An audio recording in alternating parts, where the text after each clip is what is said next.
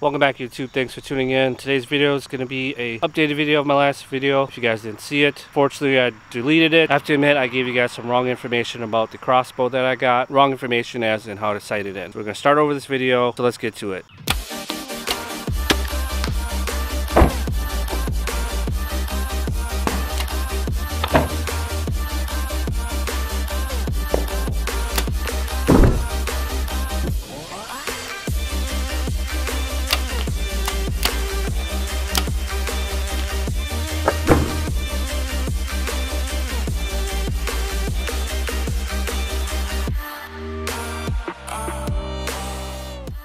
Alright, like I mentioned, today's video is just going to be a remake of my last video. If you guys didn't see it, it is of my new crossbow. I injured my left arm, so I won't be using my compound bow. I picked up a Ravin R26, so I'll be using that for this year. Alright, so this year I picked up the Ravin R26.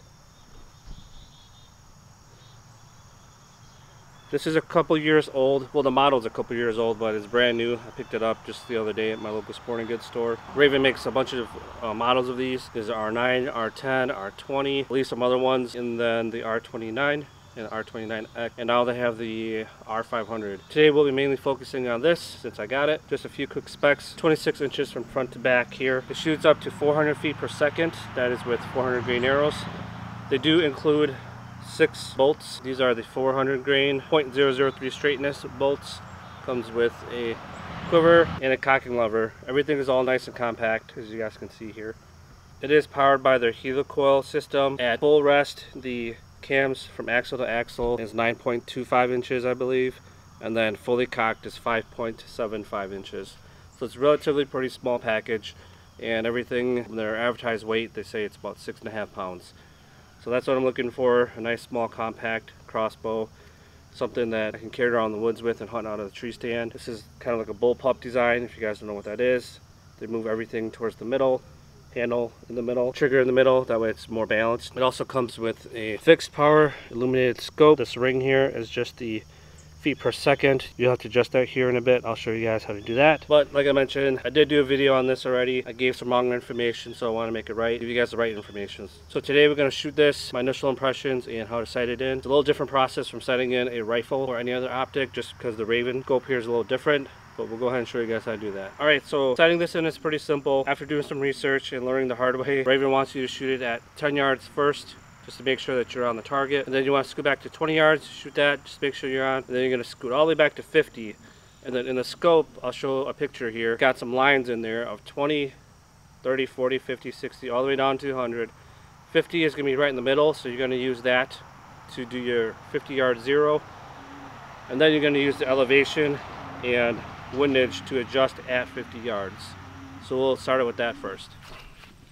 Alright, so for you to load this crossbow, it's pretty simple. You're going to take the handle here. It's magnetic and it's got some slots in here, so it locks into this little T here. You're just going to give it a little pressure, push this button in the back, release, let go of the button and let go of this. Push the button again, this track system is going to come down, and you're going to push it all the way until it clicks. Let go of the thumb. Now there's 2 ways you can crank this. One way I'll show you guys right now, and you just basically crank it all the way back. It's going to make a lot of noise.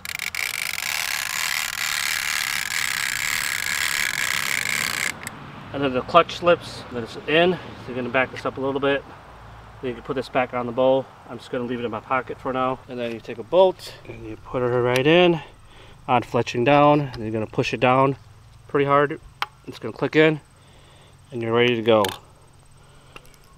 One last thing is adjusting the speed dial here. So you're going to want to adjust it to whichever speed your bow is rated at. The R26 is rated at 400 feet per second, so we're going to start up there. Again, we're going to be at 50 yards here, so we're going to start our first few shots here. We're going to load up another one just to see how our grouping is. Again, you're going to put this in here and thumb on the button. You hear the click. You're going to let go of this, all the way down till it clicks, and then I'm going to show you guys how to do the silent method. Now this method you're going to want to be careful because there's going to be a lot of resistance on the handle, so you're going to push this button down here and you're going to crank, It's quiet, but if you were to let go, this is going to bounce back. So you're going to want to hold this tight. We'll go all the way back. You're going to hear the clutch engage. Let go of the thumb. Good to go.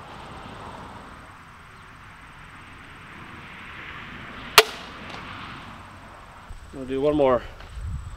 A 3-shot group, and then we'll go down and check it out.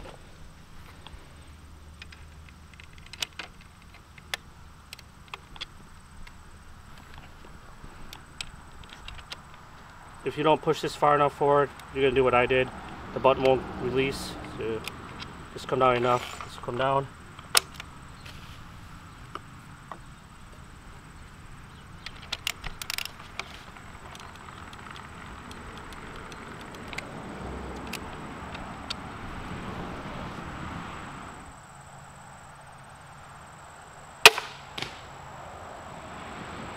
I think I touched fletchings down there, so we'll go check it out.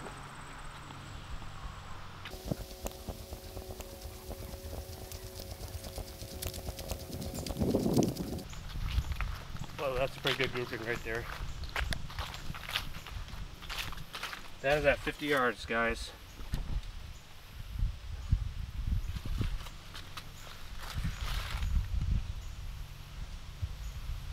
I say she's zeroed. Let's just say if your 50-yard grouping was like up here. So you are going to be approximately 3 inches to the right and 3 inches high. The scope on the Ravin Crossbow is a 1/2 inch per click at 100 yards. So since you're starting at 50 yards, I'm gonna double that. So originally at 100 yards, if it was 3 inches to the right, you would want to go 6 clicks to the right. That'll move it 3 inches at 100 yards. But since you're at 50, you're gonna double that. So it's gonna be 12 inches. So you're going to do that so forth. So you're going to keep doing that until you hit it right in the middle at 50 yards. And then what Ravin recommends is you go back to 20 yards and shoot it again. And then you will adjust the speed dial, not the elevation and windage turrets at 20. So we're going to do that right here. Alright, so we're going to be at 20 yards here. We're going to see where it hits. And then we'll go from there. So like I mentioned, at 20 yards, you're not going to mess with the windage or elevation. Your windage should be good because you set that at 50 yards already. And then you're just going to tweak with this speed ring here just to make sure your up and down is correct.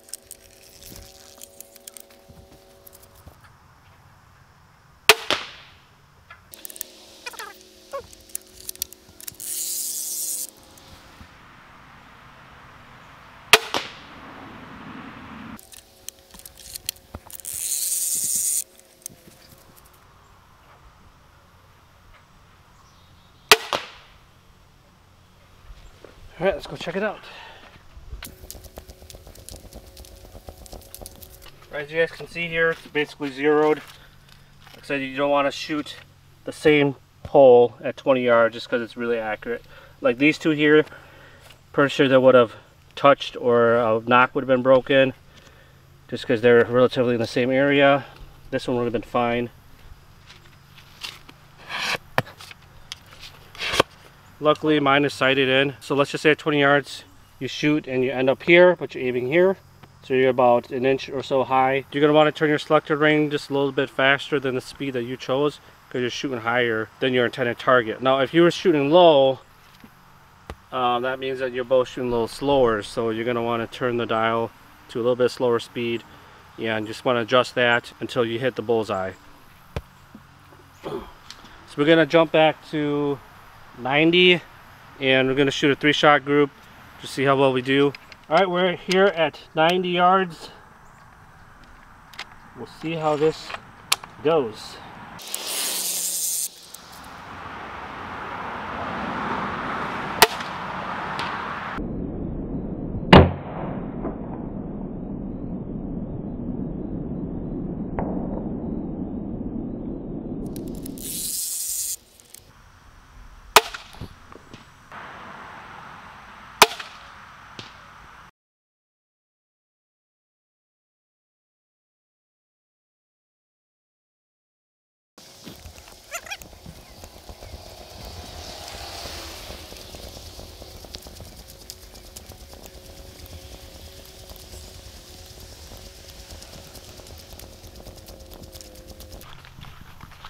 Looking good. That is a 90-yard group. A little bit to the left, but I'll take that any day. That about wraps up for today's video. Again, I just want to apologize for giving you guys the wrong information. I was too excited for my crossbow to shoot it, but today's instructions, I assure you, is what Ravin recommends. If you guys enjoy these videos, give it a thumbs up. Don't forget to hit that subscribe button down below. I'm doing a giveaway at 2,000 subscribers. And until next time, be safe, everyone.